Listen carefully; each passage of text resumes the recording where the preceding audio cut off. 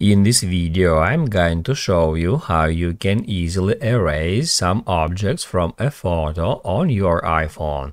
Be sure to watch the video to the very end so you don't make any mistakes, and of course do not forget to like this video and subscribe to my channel.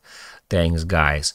So let's get started, and first off, open up App Store and then search for Lensa.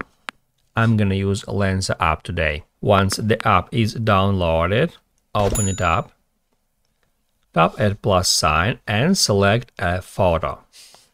Then tap at add, and then after a short period of time we'll be able to edit that photo. I recommend you to use that eraser tool, where we can just in that way paint an object we would like to erase, just like that, and then tap at remove selected. It's not very good because the texture is rather mottled. If the background was more uniform, the result would be better. That's how you can easily use Object Eraser on your iPhone.